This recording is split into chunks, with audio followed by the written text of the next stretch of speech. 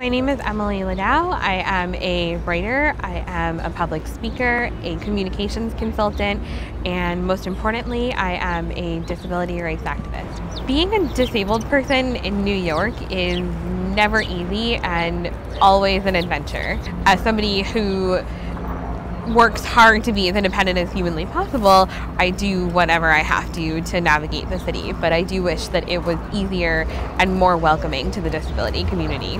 My biggest wish is that my wheelchair would be lighter weight.